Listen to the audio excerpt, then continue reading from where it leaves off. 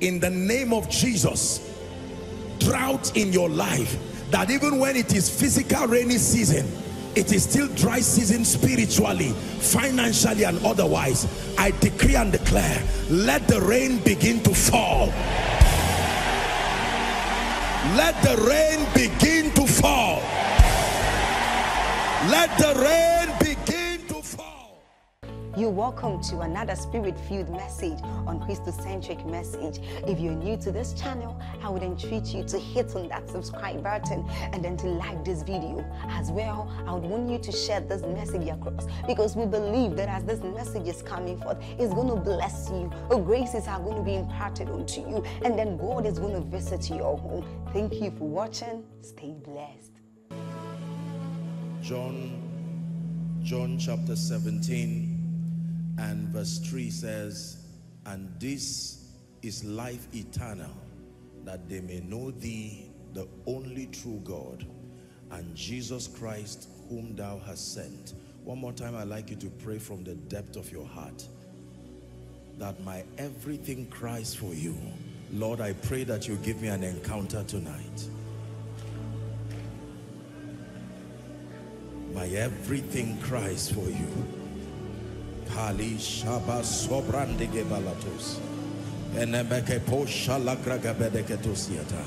are my life. You are my relevance. You are my hope. I build my life and my destiny upon you. I trust you with my life. I trust you with my everything. Give me an encounter tonight.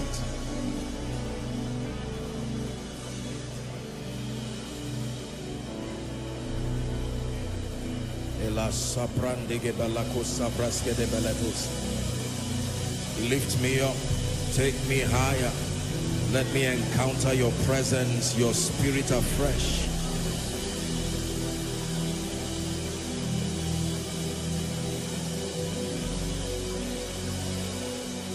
For in Jesus' name we pray. For in Jesus' name we pray. The house of God is a place and remains a place for encounters. That when we come, we meet the God of the Bible. We encounter even Jesus, the Son of the living God. Hallelujah. And it's important for you to not get distracted. I know that, you know, when we come, we meet family and friends, but especially when the word comes, your attention must be on Jesus. Because one word that comes from the Lord that is received in your spirit and understood will transform your life forever. Hallelujah. Father, help us tonight. We submit to your wisdom and we declare that you will bless our hearts tonight. In Jesus' matchless name we've prayed. God bless you. Please be seated. Welcome to the house of God. The psalmist said, I was glad when they said unto me, let us go to the house of the Lord. Hallelujah.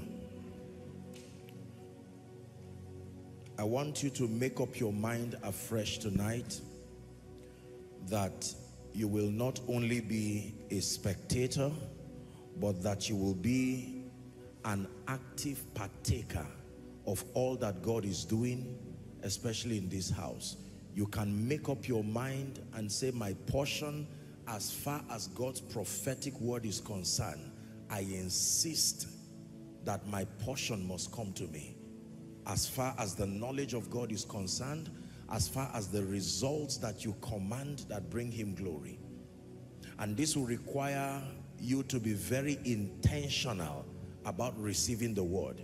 You're not going to be careless over the word and then expect an excelling life. It does not happen that way. You have heard me say it, and it bears repeating again, that God's method is always his word. God's method is his word. His method for lifting is his word. His method for transformation, his method for deliverance is his word. He sent forth his word, and the Bible says his word healed them and delivered them from their destruction. Tonight you have come to hear, to see, to receive into your spirit. May your portion not elude you in Jesus' name. Hallelujah. Praise the name of the Lord. In 1 Timothy chapter 2 and verse 4, 1 Timothy chapter 2 and verse 4, Paul was teaching his son in the gospel, Timothy, and he made a very interesting statement. He said, who will have all men to be saved and to come to the knowledge of the truth. God now, who will have all men to be saved and to come unto the knowledge of the truth. Two very profound desires in the heart of the Father. Number one, that all men be saved, but then he takes it a step further, that they should not just stand at the gate of the kingdom, but that they come into the knowledge of the truth. Who will have all men saved and have the ones who are saved now to progress in their work until they come into the knowledge of the truth. Truth is very powerful.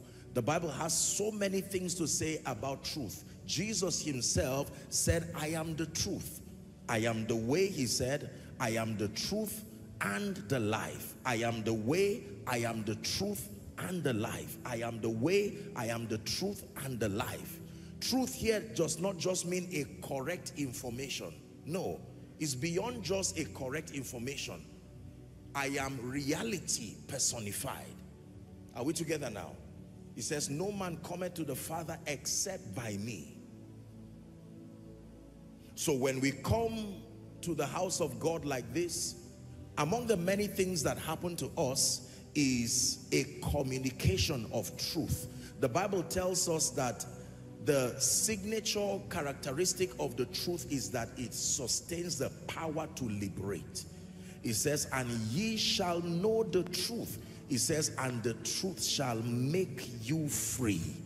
That means if it does not make you free, it is not the truth. And unfortunately, please listen, unfortunately, there are many believers with so much accumulation of spiritual information without the corresponding liberty that should come from them. Are we together now? For such people, the Bible says, ever learning and never coming to the knowledge of the truth. That means when you begin to discuss along the lines of many areas in the kingdom, they would quote verses correctly so. They will share thoughts and ideas correctly so, except that when you look at their lives in light of what they claim to know, there is no corresponding liberty.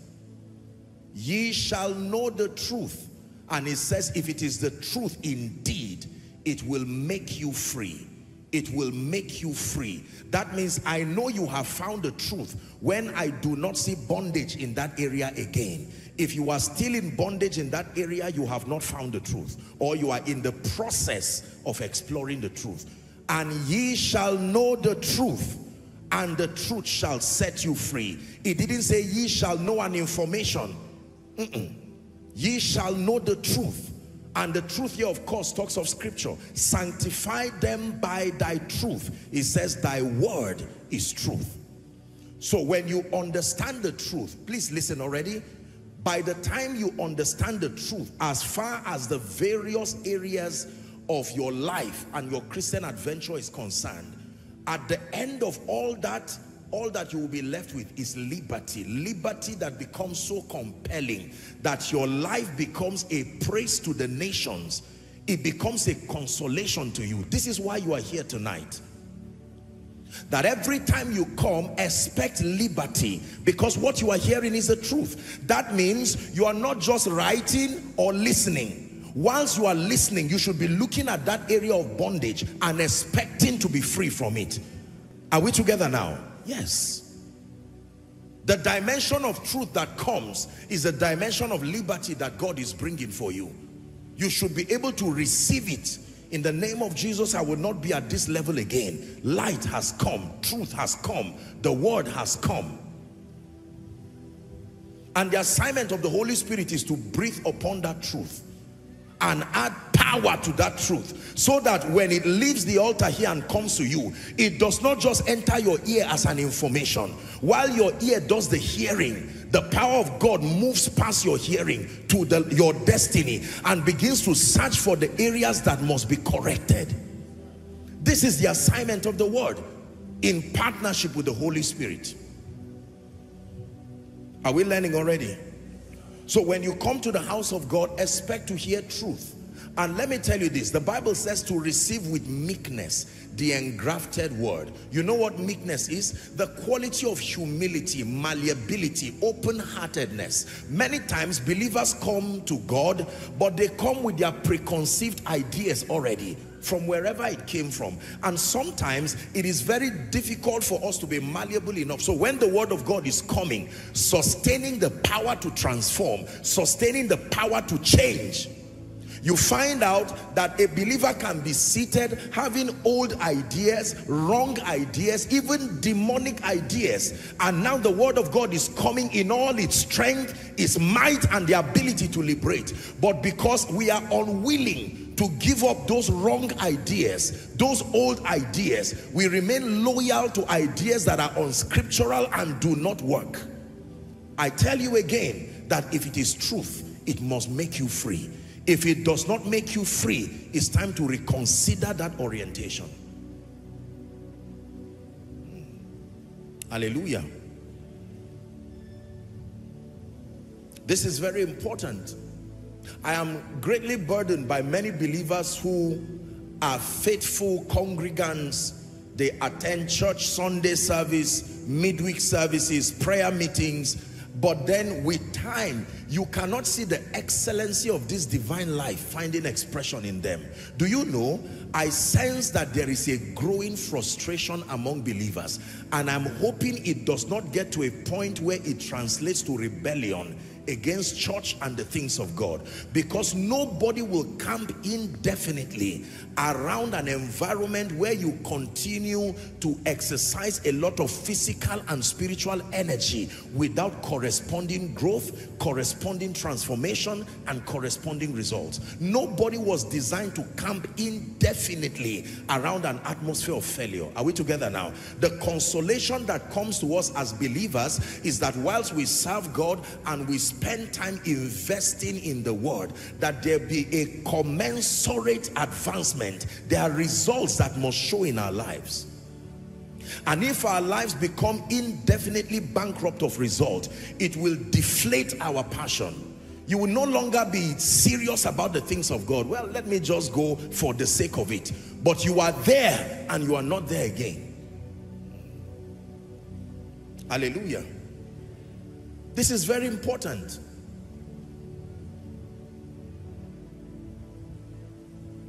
The Bible is very clear as to the fact that the life that we have received, this divine life, this Zoe life, this God life that we have received, if you are saved, you are born again, Scripture assures you that you have right now within your spirit the life of God. And the Bible describes that life in many ways. It calls it abundant life. It calls it an invincible life. Are we together now? Yes. We have been called to a life of victory. We have been called to a life that reflects the multifaceted power and wisdom and the grace of God. Remember, in Ephesians chapter 3, when you read verse 10, the Bible says, to the intent that now unto principalities and powers in heavenly places might be made known by you and me, the ecclesia, the church, the manifold. The word manifold there is multifaceted, multidimensional wisdom of God. When you back down to chapter 2 and verse 10, chapter 2 and verse 10 says, we are his workmanship, created in Christ. His workmanship, the tools that he uses to reveal himself, created in Christ unto good works, which God had before ordained that we should walk in them. If this is true, then it must be made manifest in my life, and it must be made manifest in your life. So know it for a fact that the life that we have received is not a life of defeat, it's not a life of failure. Are we together now? Find a way of convincing yourself that when I was delivered from the kingdom of darkness, like the Bible says, into his kingdom, the kingdom of his dear son, that translation had a destiny implication, that you have not just been called from darkness to light, from foolishness to wisdom, from a life of misery and failure into a life of excellence, but that the Bible says that we should show forth the excellence of him that has called us from out of darkness into his marvelous light. He says you are a chosen generation, a royal priesthood, a holy nation, a peculiar people, that you should show forth. Is the Greek word doxazo. I mean, the word is doxazo, to show forth, a display of the praises of him that has called you out of darkness into his marvelous light. We have been called to a life of victory. I will never accept any teaching that seems to make me comfortable with a defeated life. I do not believe that, not now, not never. Are we together? I believe that when I gave my heart to Jesus Christ, there was a destiny implication. Listen, we need to restore value to what the life of God carries, because it looks for many people that the only hope, the only advantage that comes with the Zoe life they have received is life after death or life beyond death. No, no, no. Are we together now? A victorious life here and now, culminating to a life of victory and excellence even after now and beyond this realm. This is the life you have received. Very, very important. Settle it tonight that I have been called into a victorious life. When I gave my life to Jesus, regardless what is happening now, listen, Satan is a master of the sense realm. So whilst you are making these confessions of faith, or while you are allowing this orientation to sink into you, Satan begins to use all the things that are around you to say you better not lie to yourself. Whilst you are talking now, there are bills, your children are going haywire, your life is scattered, like the dear sister who shared her testimony, your marriage is scattered. And when you see all these things, you come back to the realm of the flesh. It's true. It's true. It's true. But you must believe by the power of the Holy Ghost. You must believe that this life you have received is an invincible life. It's an indestructible life. It's not the God kind of life. It's God's very life. It's not the kind. It's his very life. The Bible calls us partakers of his divine nature. Are we together now? Yes.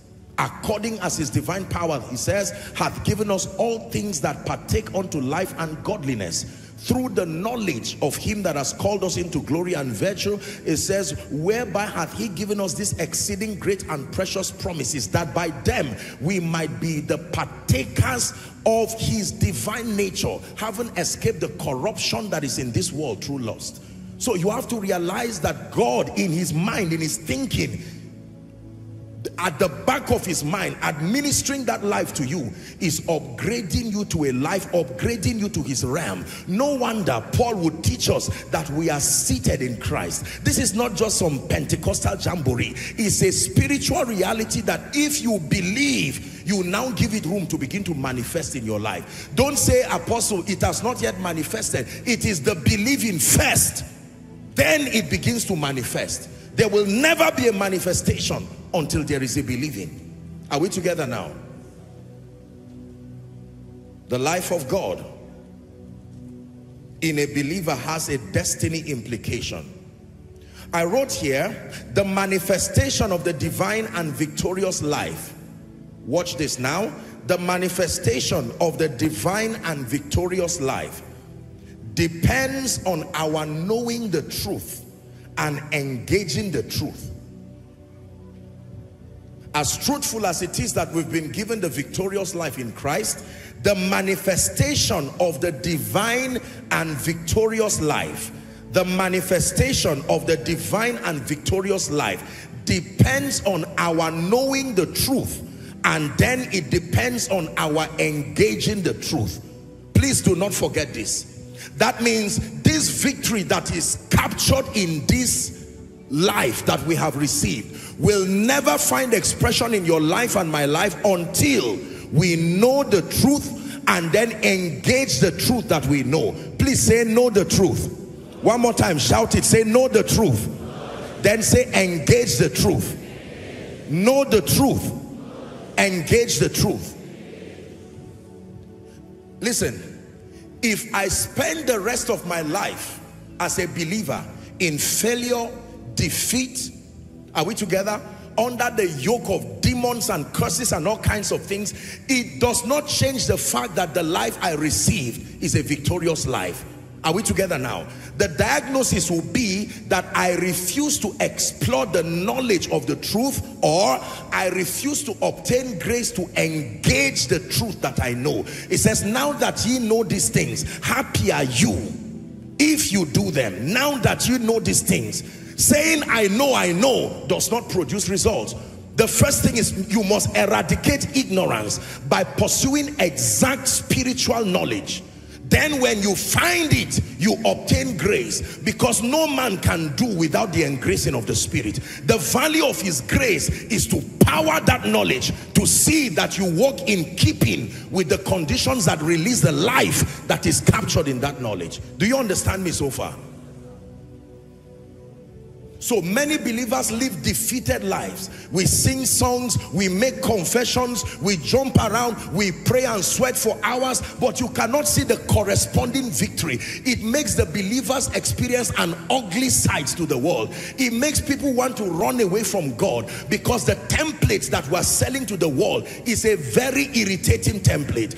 Dissipating energy in study, dissipating energy in prayer, being faithful in church activities with no corresponding result that brings glory to the name of the Lord. Sooner or later, you will be as frustrated as those who are watching you. Are we together? Yeah. And I'm telling you right now, it's an uncomfortable truth, but you have to admit it, that if there is an aspect of your life that is not yet revealing the glory of God, I have taught you here that the glory of God is connected to his patterns, that when you walk in keeping with any divine patterns, you now sustain the authorization to release that dimension of glory in your life.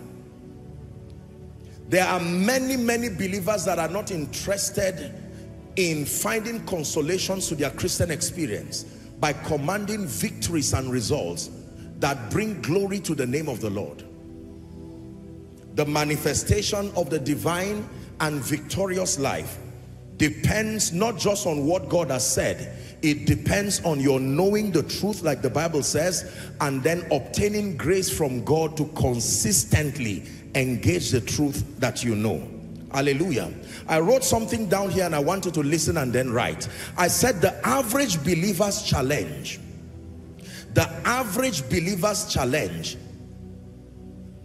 is the kind and the quality of spiritual orientation he or she has been exposed to. The average believer's challenge lies in the kind and the quality of spiritual orientation he or she has been exposed to. That means the limitation of my Christian experience is not a limitation in terms of God's power or God's ability, but oftentimes it is the limit of the spiritual orientation I have received, the quality of the spiritual orientation that I have been exposed to. I give you an instance. If you were never taught, look up please, if you were never taught that God restores, you will find out that your life will be bankrupt of restoration, yet that possibility is in the dealings of God with men. Are we together? If you are not taught that longevity is the heritage of the saints, if you are not taught that God's destiny for you is to be above and not beneath, if you are not taught that your life has been bought with a price, that you live unto God, that you are an ambassador pursuing the interests and the purposes of the kingdom, you can live a very spiritually useless life. Just looking for what to eat, looking for how to make ends meet, as we call it, and never doing anything that is eternal in context. simply because you are not taught. So your spiritual orientation matters. That means the body of information that you receive from church, from we men and women of God. It is the reason why you see me challenge men and women of God that we must upgrade our understanding, because our limitation is what we impart to those who sit before us. That means there will be a widespread, if I decide to be limited in an area and I'm too proud or too lazy, are we together, to contend for light in that area, I will program my limitation upon you. As you listen to me every day, you will find out that my lopsidedness becomes imparted to you, so that the areas I've refused to receive results, because I am teaching you from the lens of my limitation. And this is what we have all across the body of Christ, respectfully speaking. So there is a widespread communication of truth that is laced with a lot of gaps and limitations. And sometimes we teach it with such pride, there is almost no hope for correction. I know this is how it works, yet the result is not showing. And members shout amen to that error. They shout amen to that limitation. And they leave the church and execute that error as exact as they were taught, only to program another cycle of pain. May God open your eyes in the name of Jesus Christ. The assignment of the teaching priest is to bring you light, the truth of scripture, line upon line, precept upon precept, that empowers you. You know how to move from victory to victory.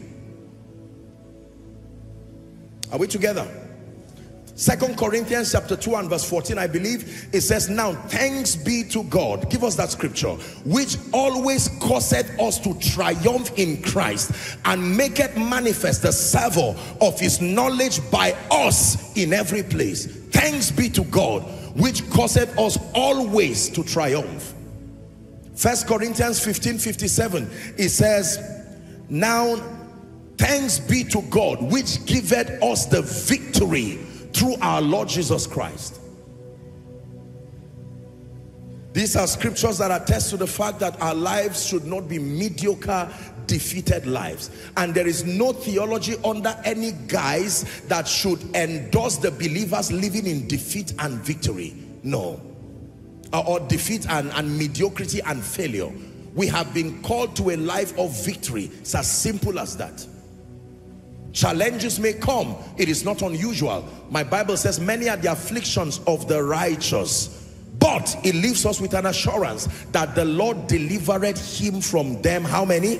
All. Are we together? Now, what we largely have as believers is what I call isolated truths. Isolated truths. So we have pockets and pieces of the truth.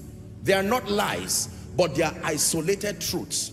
And you see, when you know how God works, please let me your attention. When you know how God works, you will know immediately that finding a truth or a piece of the truth will not automatically culminate to victory. Are we together now? So we have pieces of truths, and those truths are valid. So we keep having little results here and there, but they are not coordinated to produce the kind of victory that compels the world to see the glory of God in our lives, because they are pieces and pockets of truth. Let me show you a scripture that really blessed me. Romans 1:20. Romans 1:20. Let's read together, if you can see it projected. Ready? Read. For the invisible things of him from the creation of the world are clearly seen, being understood by the things that are made, even his eternal power and Godhead, so that we are... Let me break this down for you so you understand what Paul is saying here. Paul is saying, even if you are not spiritual, God was so determined to help you understand his ways that he programmed a parallel of the realm of the spirit in your environment. That means everything that works physically is a parallel of how the realm of the spirit works. So that if you claim you do not have the intelligence or the stamina to access the realm of the spirit, you can use biology, you can use nature, you will still learn of the ways of God. Are you getting that scripture there? It says, so that we are without excuse. His insistence that we understand his ways. He made sure that he created a parallel. For instance, if you do not understand the Trinity, how they function, you can look at a tree that the Bible says you are. You see the root, you see the vine, you see the branches with the fruit. Are we together now? Everything that holds power and force on earth has a Trinity expression. Water, ice, liquid, vapor. Time, yesterday, today, tomorrow.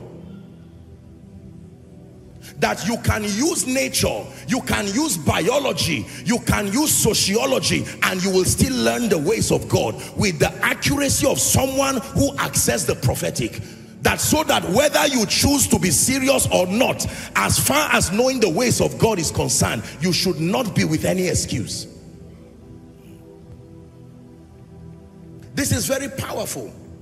So, if you are in doubt as to how God's victory systems work, how his dominion system work, all you need to do is look at your world and look at the things that he created, because he used the same formula in creating them. And when I was studying for this, I was so blessed, because it ministered to me. It just showed me immediately where the believer's problem is. The believer's problem is a problem of isolated truth, that the truth has not been able to come together systemically to produce wholesome victory. And lend me your attention for a few minutes. I want us to explore the human body as a case study. Since the Bible tells us that we can use nature and the things that God has created physically to understand his ways, there are many truths that are powerful, and many of us have received them, but in isolation they will not produce wholesome victory. I give you an example. Confession. The average Pentecostal charismatic of the spoken word, you see, and many of us have been trained and mentored to not play with our speakings, and I have taught you that, and that is a fact. But if confession is the only truth you have and you know, you are going to be disappointed, because it was supposed to be part of a larger system that produces the wholesome victory of the believer. Are we together now? Isolating confession as the only parameter required for victory will eventually end you in frustration. Another example, warfare and deliverance. Africa understands this very powerfully, and if you're in this ministry, you understand this very powerfully. I believe in warfare and deliverance, but not as the single and only key that brings wholesome victory for the believer. That would be error. Are we together now? That warfare and deliverance has its place and its jurisdiction. It becomes profitable only when it is connected to a larger body of truths. Please understand what I'm teaching you tonight. Isolating it and just believing or teaching that deliverance and warfare, even prayer, is the one and only key. No, you are going to be programming a lot of pain that will be waiting for you in the future. Is someone learning? Number 3, for instance, don't write, just listen, is hard work. I'm giving you a lot of isolated truths as a case study. Hard work. There are people who do not believe in prayer, do not believe in demons, for instance, do not believe in whatever it is. They just believe in hard work. Work hard.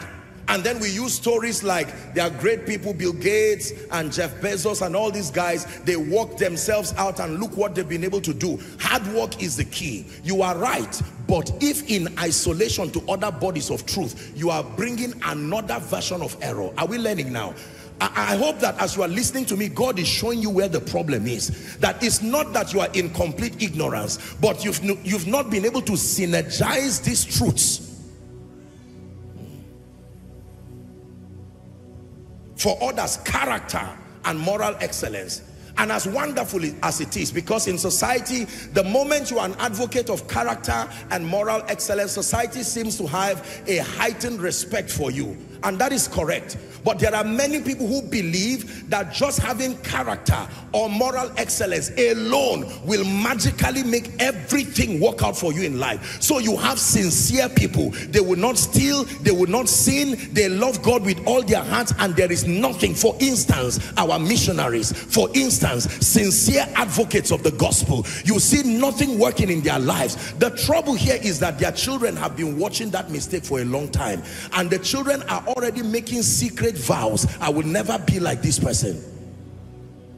And if we do not correct this, a generation is going to come that will stand upon the grave of their parents and curse God to his face. Are we learning? So I choose deliverance and warfare. That is my key. Another person says, I choose character and moral excellence. Another person says, I don't believe in all these your things. I'm going to confess the word. That's my own. None of them, because you can see little results from those experiences. Meaning there is the power of God backing it. But it was never supposed to be in isolation. Now, the human body, I wrote here, is the most visible clue to how God designed the believer's life to function. Let me take it again. The human body is the most visible clue to how God designed the believer's life to function. Let me take it one last time. The human body now, biology now, I'm speaking biology. The human body is the most visible clue to how God designed the believer's life to function. That means if you can understand how the body functions, then you can understand how the believer should function. You can understand how victory is wrought. Look at me, please, ladies and gentlemen. You are seated here because you are alive and you woke up this morning. Am I right on that? You most likely stretched yourself, took your bath, ate, laughed, did all kinds of things, walked, and did so many things to find yourself here. Now you are listening to me. There are many things you take for granted, but medical science will teach us that just to be able to listen to me, you will have to examine the many things that are working in your body to make listening and understanding happen. Are we together? There are people, for instance, who have dementia. It's a condition where they forget things. Am I right on that? And yet those people are not dead, they are alive, but a component of their life is wrong, and look how much it can affect them. There are people, for instance, who have stroke. A part of them may be paralyzed because of something that happened to their brain. They are not dead, yet they are incapacitated in many ways. Now I want you to imagine the parallel of that in the spirit. How many people carrying spiritual dementia? They are born again. How many people carrying spiritual epilepsy? Why? Because an aspect that was supposed to make for their overall health was deadened through pride, through wrong mentorship, or through complete ignorance. Have you had cases, for instance, now respectfully speaking, where a patient is grounded and the only thing that moves in the patient is his eyes? Have you seen that kind of thing? The hands cannot move, the limbs cannot move, and yet the person is alive. He can't respond, yet he's hearing you. Imagine that kind of pain. Some of us have had our loved ones go through that thing, and you can imagine the pain looking at a human being, an adult. Do you know there are many like that spiritually? The only thing moving is their eyes. The only thing is that you saw them give their lives to Christ. Spiritual hands not working. No progress, no nothing. The assignment of tonight's teaching is to bring permanent deliverance to that condition. If you believe that, shout a loud amen. Hallelujah. Now, I want you to listen very carefully. I wrote here, the human body is composed of living cells. Medical science will tell us the human body is composed of living cells that are now organized into tissues, into organs and systems. This is what medical science tells us, that what you call a human body is a composite of living cells that have been organized into tissues, organs and systems. I did a little study while preparing my notes, and I just want to make reference to a little material that I consulted just to help us understand how this works. Because in the name of Jesus, the gates of your destiny must be opened, and your life must become a praise to the nations in the name of Jesus Christ. Now, in studying, I came across several materials that I consulted, and I was just trying to see how many systems are in the human body, just as a way of showing, and of course, the references are relative. I'm not teaching professionally. I'm just trying to communicate a point. Now, watch this. I read here that the human body has at least 9 systems grouped together, and I'll run through them for you. You may write or you may listen. In any case, just make sure it enters your spirit. Are we together now? Number 1 here is called the integumentary system, that composes of the skin and associate structures, and the assignment is to protect the body from harmful microorganisms. That means the integumentary system, that is composed of the skin, your skin, as you know. So that is a system. Do you know that there are people who are alive and you've seen them with skin infections? Is that a good sight to behold? Are we together? I have prayed for many people who have had acute breakouts of boils or some kind of skin infection, you know, maybe eczema, whatever it is. And sometimes you see lovely people, but that is not a good sight, simply because one system was faulty. Can I continue? Number 2, here is the musculoskeletal system, or you can call it your skeletal system, made up of your muscles and your skeletal system. Consult the doctors if you are in any. I'm not here to spell, I'm here to teach. Just get what I'm telling you. Praise the name of the Lord. The musculoskeletal system. Watch this now. Other references will say the muscular system and then the skeletal system. It's written here that it's composed of the skeletal muscles, and for an adult we're told that there are about 206 of them. You must listen in the name of Jesus. And the Bible says that the assignment, watch this now, don't be distracted. The assignment is to move the body and to protect the internal organs. Imagine your organs without the bones and the skeletal system. Some of us are learning now for free that these bones that you have looked down on, when the Bible says he keepeth his bones and none is broken, it is because it has the assignment to protect you. Are we together now? That is just 2 out of 9. Are you ready for number 3? The respiratory system is composed of the breathing passages, lungs, muscles for respiration. It obtains air and the oxygen necessary for cellular metabolism is written here. Now, the respiratory system, this is one system alone. Do you know you can isolate the respiratory system, and by focusing on it, it looks like no other system is useful again? Because if you stop breathing, you will die. But there is a way to die while you are still breathing. Am I right on that?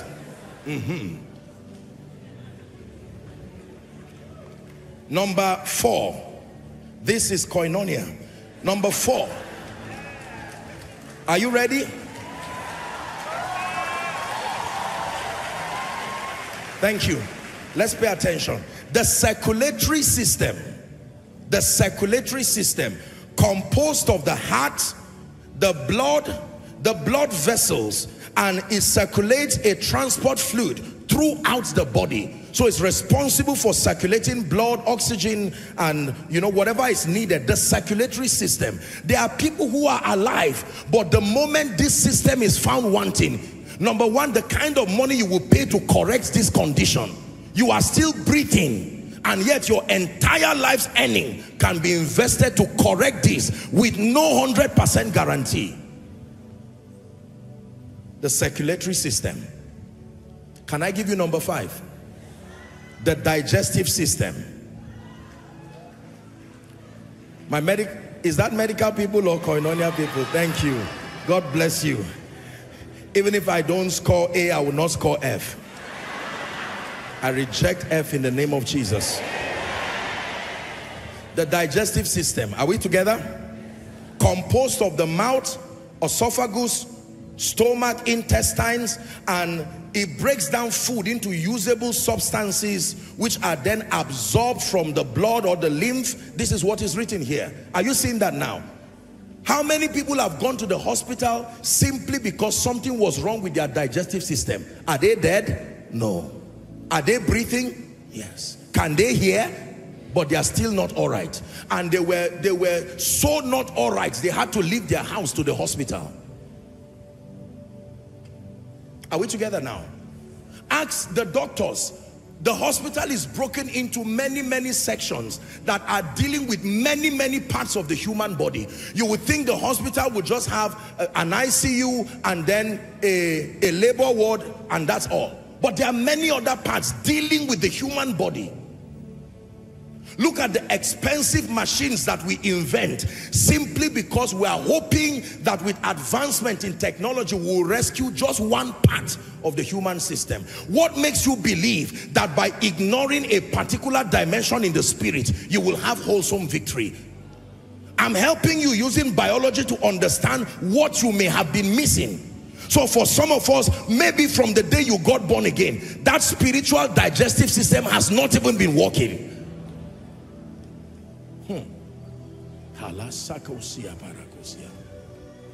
Number 6, the excretory system. Excretory system composed of the kidneys. Remember kidneys, ureters, urinary bladder, and all of that. It removes toxic nitrogen compounds and other wastes from the blood. Look up please. Have you seen a patient crying to raise money for kidney transplant? Do you know how much it is? I'm not a medical doctor, but you go to a medical stand, they will tell you it is not, maybe in Nigerian naira, should be within the range of maybe 7 to about 12 or 15 million naira just for a kidney transplant. That is when you do find a donor, and then it does not come with 100% guarantee.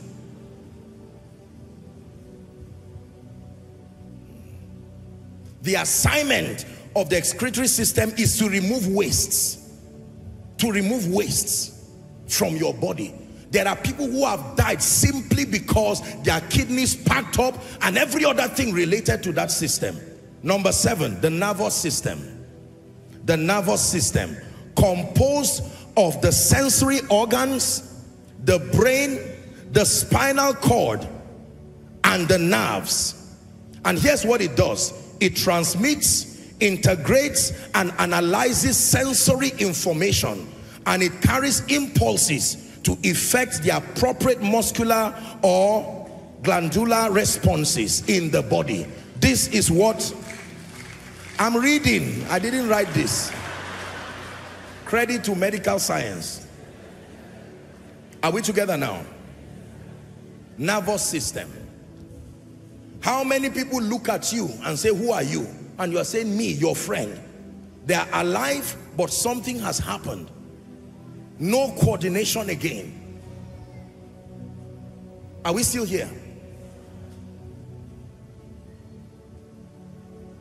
Brain damage, spinal cord issues. I have prayed for many people, and I say this without exaggeration, many people who have literally been grounded and left for dead because something happened to their spine and there was a complete damage, completely.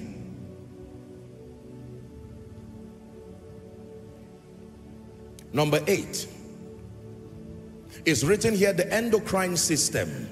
The endocrine system is composed of the hormone secreting glands and tissues that provide chemical communication network for coordinating various body processes. For instance, hunger, the impulses of hunger, the impulses of stress, and all of that. Did you know that if you do not have that endocrine system, you will not even know if you were hungry, you will not even know if you were satisfied, what of, several other things. As minute as these things are, they add to the human being you see standing. 9, the reproductive system. We're struggling today counting how many people are on earth because of this one system. The efficiency of this one system, look what it has done.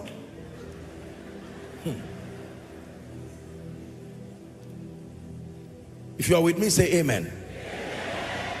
So I just did a bit of biology just to help you understand. This reference here allows for about nine of the systems that make up the human body. Ladies and gentlemen, for those of you who have family doctors and what you call a medical checkup, when the doctor comes, he checks you against these things. Am I right on that?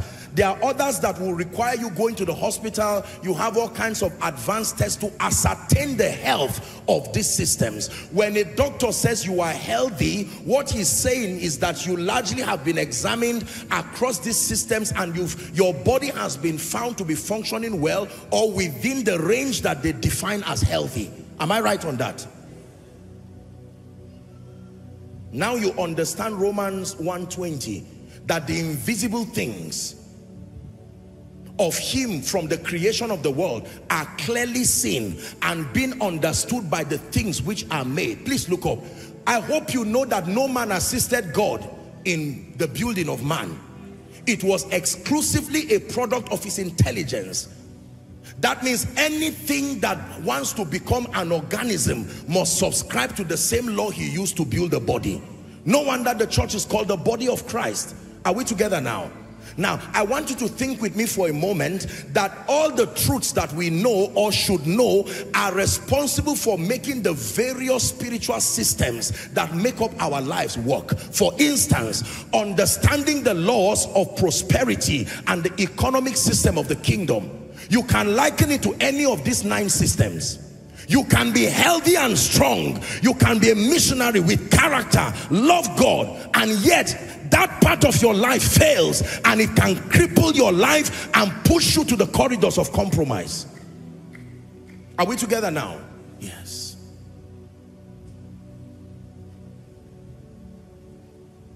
So in contending for the victorious life, it is very, very important that we make reference to the human body and see how God meticulously worked out systems, that the skeletal system alone has about 206 bones, the skeletal structure that make an adult. If God went that far, now do you notice something from this description? That all the systems, although they are powerful, they do not all carry equal value. Is that true? Some systems and organs are more delicate than others. That means in order of priority, the doctor or the consultant will pay attention to seeing to the health of a particular organ even before the other. I'm aware that there are doctors who may have a patient that requires multiple treatment, and professionally they have been taught to focus on the vital organs that keep the person alive. Sometimes they may have to dress the person. He will go and heal for months, then return back. Am I right on that? To carry out the other procedures. This is, listen, biology should help us understand the ways of God. Show me a man who has promoted his digestive system alone and is alive and strong. Show me a man who has promoted his respiratory system alone and downplayed digestion and downplayed his neurological system. But why do we now do this in the body of Christ? Why do we now do this spiritually? I choose prosperity alone. Anything that has to do with prayer, I'm not interested. Or I am a prayer man, I'm a deliverance man. Anything that has to do with impartation of wisdom is unnecessary. That deception I'm announcing to you, it comes from the pit of hell. And it is the reason why there is no wholesome victory in the life of believers. Hallelujah. So many of us right now are likened to patients who can be healthy, and yet there's something that is wrong, and God desires to bring wholesome victory in our lives. Wholesome victory in our lives, that you can be like someone who is so healthy and vibrant. While we were in the United Kingdom having the conference, one of the testifiers, a dear woman, and when she stood to testify, she said she was 65 years. And when I looked at that woman, if you were told she were 35, probably she's even following now. 65 years, alive, agile. I've seen people who have a daddy Onubogu who comes here. Now, I think this year he will be 86. And yet he comes strong, moving by himself. only once or so, or never gone to a hospital. And his wife, who is 10 years younger, 75. When I go for programs in the East, they show up together, healthy and alive. Yet there's another person, 31. And you have to be told that this person is not that old. I'm not being sarcastic. I'm just saying, whether you look young or look old, it's not God's fault. It's something you allow to happen to you. Is that true? Right now, there is a heightened awareness. The wellness industry is programming, you know, and pushing organic living. There are many of you, that's your business line. You can tell us how to be healthy, how to be strong. That is the same thing I'm doing. What you are doing biologically now is what I'm doing. I'm saying that there is a problem. Who knew before that there are certain foods that when you eat could accelerate your death rate? Am I right on that? Spiritually, there are certain revelations that if you receive or don't leave alone, they will fast track your defeat. It is true. There are things about God, there are things about Satan, there are things about life that must come under divine scrutiny so that there be an editing. But I love the person who taught me. That's not the issue. Even if it was Joshua Selman who taught you, let God be true and let every man a liar be a liar. Our loyalty to things that are maybe lesser truths, or truths that are isolated, or you know, information that is not even truth, we hold on to it. This is all I've known. And yet God is asking you tonight, do you desire your tomorrow greater than your today? Then you must be willing to relinquish certain things.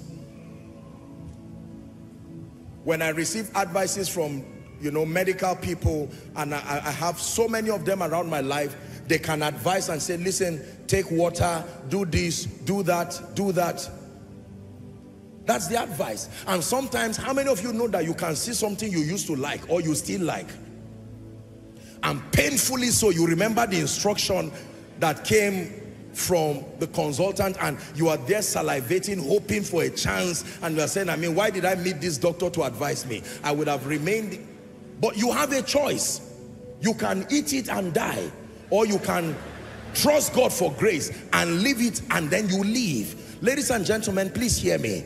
I'm pointing something powerful for you tonight that I'm hoping you understand. Apostle, I saw my father love the Lord. He served the Lord with all his heart, but we had to go and eat in the house of certain neighbors. What kind of God is that? Let me answer you now. That is not a reflection of what God can do. It is a reflection of the human body again, and the inability to contend for wholesome health. Are we together now? That every time we allow a dimension of our body to not move forward, the template we give the world can misrepresent God. So, if you have to learn God only from the lens of that missionary, what kind of God is this? That has a missionary loving him with all his heart, serving him with all his heart, and yet the school fees of the children cannot be paid. Every time they are sending them back home, and then they come and they are praying, oh God, will you not answer us? And yet there is an unbeliever giving scholarships to people under the same heaven. What kind of a God is that? It is not a description of God. It is a description of your state.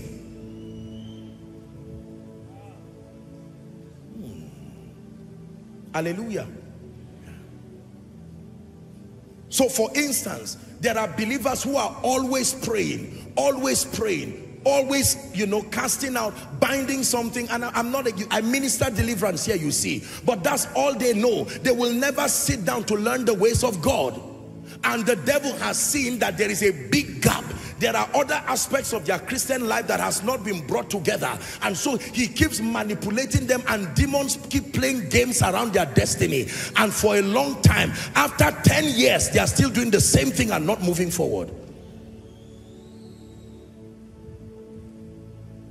Shalom, shalom, Jehovah, shalom, shalom.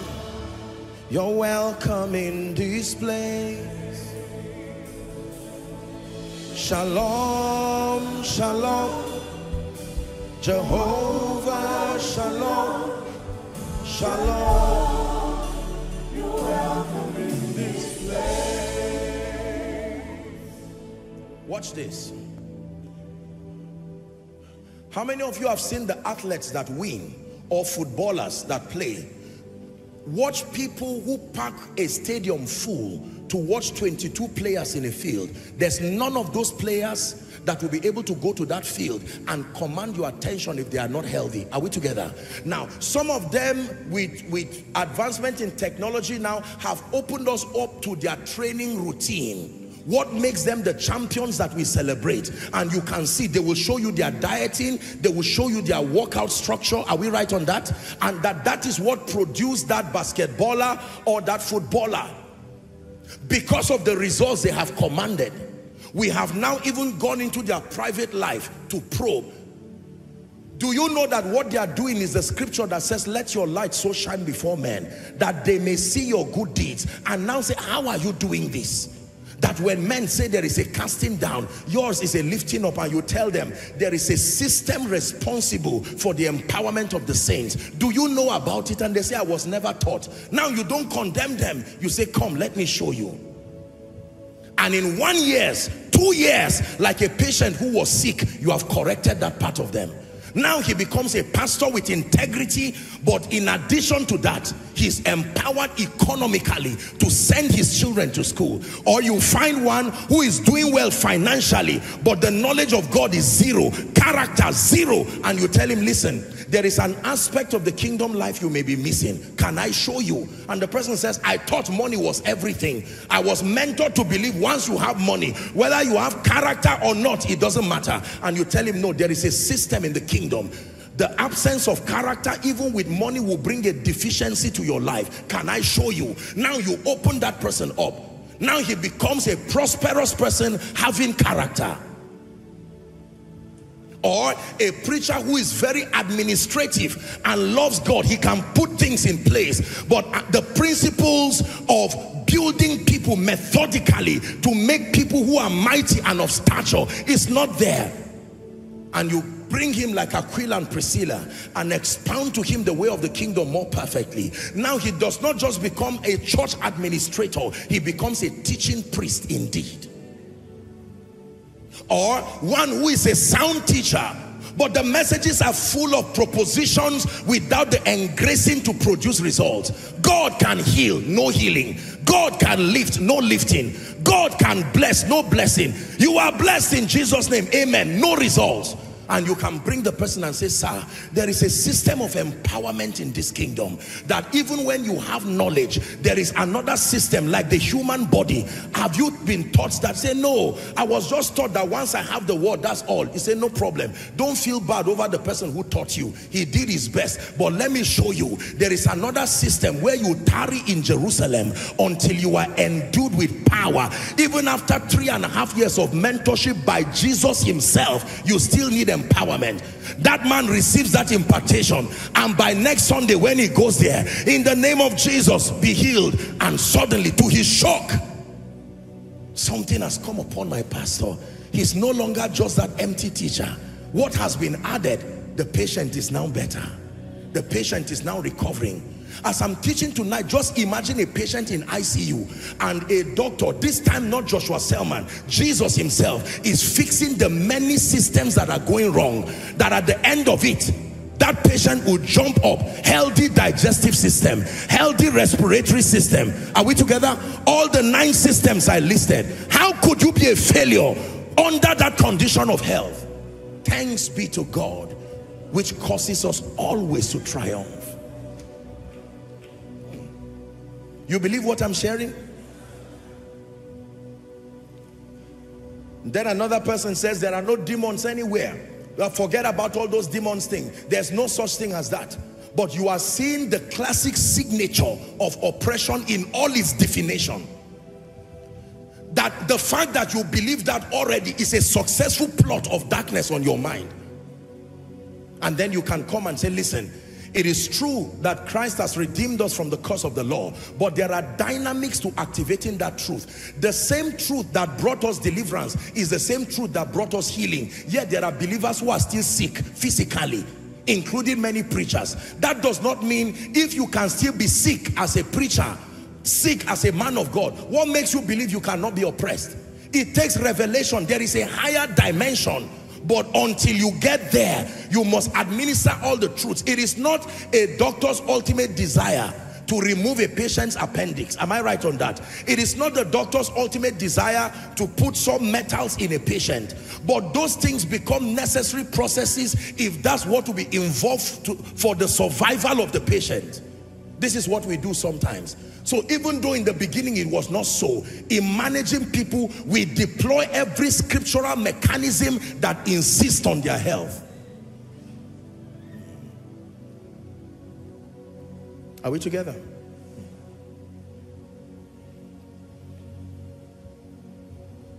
Apostle, I don't know what is happening to me. I don't believe in myself again. I'm depressed. There's this mental health. I want to go and commit suicide. You think that's just because there's no job? That's a spirit. That's a spirit. You know what it means to kill yourself? Where there are people begging for life, they will give up anything for life. Yet another person will go and hang himself on a tree and kill yourself or take drugs. It has to be a spirit. How many people testify and they will tell you, a voice was telling me, kill yourself and die. The devil stopped them from hearing the Holy Ghost. Yet without training, they can hear a demon spirit. Are we together? The assignment of that is deliverance. That when you come by the word, that spirit, in the name of Jesus, we command that devil to leave. And when that devil leaves, then we can now start mentoring and building the person now. Are we together? Closing that door by giving you a renewed spiritual orientation. See who you are in Christ, and then to help you to stand. Imagine if all the doctors now said, once you are a Christian, you are not admitted in the hospital because Christ has died for your sins. You know how many of us will be left? There are 2.6 billion Christians on earth now. About 1 billion of them are Roman Catholics according to statistics. And then, you know, all other sects spread the remaining that is left. 2.6 billion people, thanks to the ministry of doctors. So when you read the Bible, you will see that none shall say in Zion, I am sick. Yet go to, why do we have a medical stand? Full of very excellent and exceptional doctors, by the way, and paramedics and medics. Why do we have such a stand when we believe in the power of God? Because of an expression of God's love and the insistence to attend to everyone at every level. Now, there is a level you can attain onto in Christ through growth and transformation. Are we together now? Yes. There is such a level that you can stand and literally be immune. You would have conquered the realm of defeat. But it does not just happen by impartation. Man shall not live by bread alone, but by every word. Is a progression of growth that depends on your level of alignment, the quality of the truth you are receiving, and the longevity of your stay in his presence. But while that happens, there are medical doctors that midwife people, and I'm telling you that we are alive today thanks to medical doctors. Imagine the women who confessed scripture and said, in the name of Jesus Christ, I will not have CS, I will have a normal delivery. But eventually the doctor said, you need to go through CS. Imagine if they refused and said, I will not do CS. They would have died for nothing. And some of you will not be here. Are we together? Are you getting what I'm teaching you today? The human body is alive and victorious simply because of this. So if I jump, this jump alone, can you tell me how many systems were healthy to have made this happen? If my skeletal system alone was faulty, I would not be able to jump, as little as this is. I've been holding the mic for a while now. Did you know that there are people, their neurological system is so broken, they cannot even handle anything? Ladies and gentlemen, please hear me. My call for you is, what part of the kingdom truth have you ignored? And look at the effect. I'm giving you a medical parallel so that you will see. Could it be that something you ignored is why poverty seems to be ravaging your family? I don't believe the prophetic. Prophets and apostles are all liars and fake. No. There might be issues in the body of Christ with the prophetic and the apostolic ministry, but don't throw the baby and the bathwater. You will be going through issues in life that only the prophetic can solve, and because you have made up your mind that that system will not work for you, you will be limited for years over something that can be corrected in just 5 minutes. Imagine if Saul continued to roam around to say he was going to look for the donkey by himself. He probably would have died. A beast in the wilderness would have eaten him for nothing. And he said, let's stop wasting this time. There is a man, a seer, whose word does not fall to the ground. As soon as he met Samuel, Samuel showed him the value of the prophetic. He said, go up, leave the issue that brought you here. I will tell you what is in your heart. Is it not because the Lord has anointed you to be captain over his inheritance? And another chapter of his destiny opened. Imagine Samaria without Elisha. Imagine Jesus without John. Are we learning now? So, congratulations for all you have learned. And thank God for we men of God who continue to do our best. And for as long as God grants us grace, we'll continue to do our best to teach that which we know. But I beseech you by the mercies of God, that when you have an opportunity to contend for higher, superior, provable truths, that you do not harden your heart, doing yourself a disservice, but that your heart be open. The goal is not to say so and so did not teach me well. No, that's not the idea. But that we must be humble. Watch this now. If I am a consultant, say a bone specialist, that's my area of specialty. With the whole description I've given you now, imagine someone who comes to meet me and says, Dr. So-and-so, I have a very serious problem with my kidneys. I have a problem, you know, with the entire excretory system. And I said, well, that's unnecessary. The most important thing is make sure once your skeletal system is fine, you are going to be all right. Do you think that patient is going to live? No. So for me to admit that my area of professionalism, I'm not a consultant in everything. I'm a consultant, I'm a bone specialist. Now you tell the person, well, when it has to do with this, there are people who are graced and given that understanding here. I can only attend to you and recommend. And this has been my call, especially to we men and women of God. Let us not destroy God's people because of pride. We do not know everything. Stay in your area of excellence and call. Give your very best, but be open and let God's people find holistic truth and development. This is not just to allow people to be careless and roam around from pillar to post, but we must be honest. I know it's an uncomfortable truth, but we must get to a point where we admit that we do not know everything. It does not reduce you. Are we together now? Yeah. There are many people who would have been healed today if only they were given a chance to see the value of healing. And sometimes the way we act as men of God is the area we do not have grace for, we trivialize. We say it's not necessary. No, see, do you know after COVID, there are many pastors here and they will bear me witness. Do you know that after COVID, many pastors went under pressure because members were incapacitated financially till now? There are pastors literally, I have the privilege of speaking with so many people and they say, Apostle, it's almost as if we're in trouble because members are saying we were downsized, we don't have jobs. Man of God, you told us that God is able to help. Can the church give us scholarship? And the woman has 5 children. 100,000 for one person. But when the word of God came to empower them economically, you told them, don't worry. The most important thing is love the Lord. And we misquote scriptures that say, don't worry about this, take no thought of what to eat, without understanding what the scriptures were saying.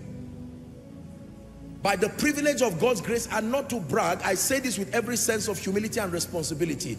I'm involved in the life of many families and many children. Believe me, And I know how much is committed and invested literally daily and weekly to keep many families and many people alive and strong.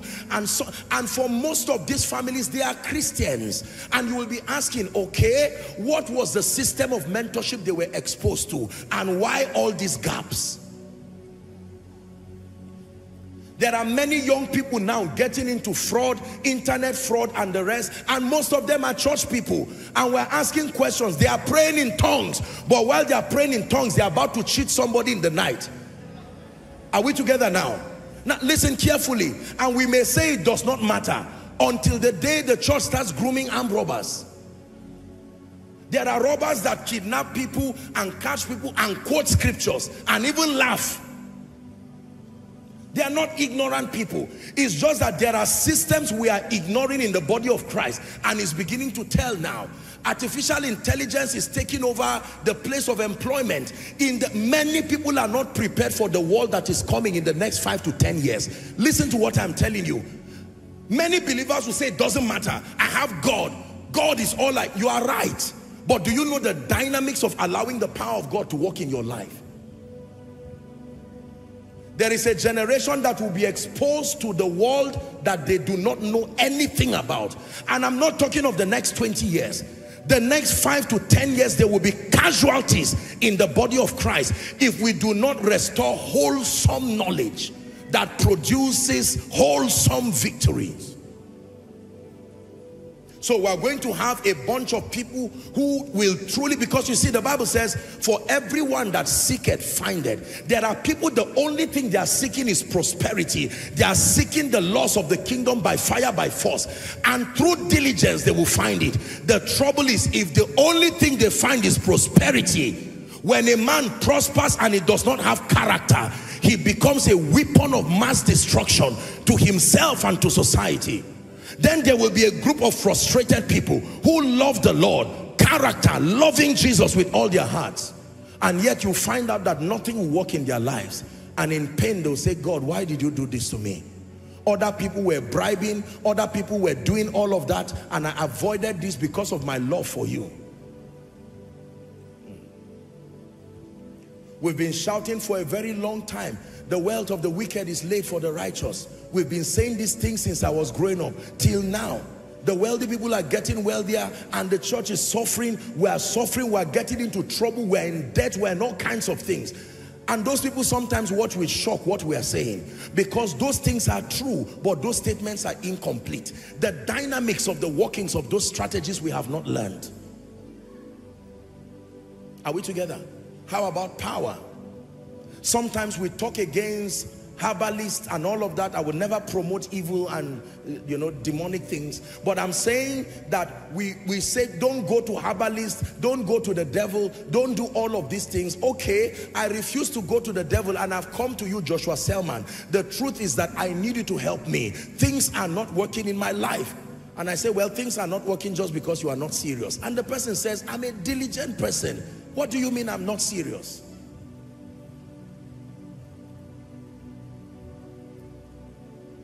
As elaborate what I'm saying is, this is speaking to the pain of many of you seated looking at me right now. There are many of you who already have accumulated frustration. You are just getting almost to a breaking point where it's as if, look at our young people and their disdain for church. There's not much of that happening because in Africa we still have, our moral fabric is still intact to an extent. But you go across the world and you see empty churches, that you find a church with 100 people and they're celebrating. They call that a crowd. And yet a secular person or someone somewhere who is about to do something godless, and from morning till night people pack up theaters and pack up everything, celebrate, and we think it does not matter. Wait until a godless society takes over the helm of government, then you will see what happens. Preachers are getting discouraged because even they themselves are not understanding why this thing is not working again. After preaching and writing books for many years, I cannot understand why this is working again. I thought the key was confession. I have confessed the word sincerely. I have done it with all my heart. What else is left? Oh, there is a lot that is left. I have walked in holiness and righteousness, you will say, loving the Lord sincerely with all my heart. What else is left? There is still a lot that is left. I've been diligent and hardworking. I sleep late in the night. I wake up early in the morning. I've given myself to trainings and the rest. What else is left? There is still a lot more that is left. Dearly beloved, I hope you were blessed by this message. Do not keep the video to yourself. Share to as many as you can to help them bless. Check our homepage for more of our messages. Subscribe to the channel, comment on it, like it. See you on our next video. Bye.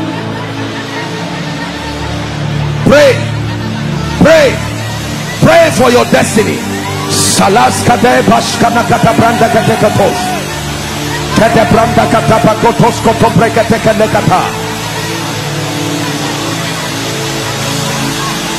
The phase of development. Lord, grant me the discipline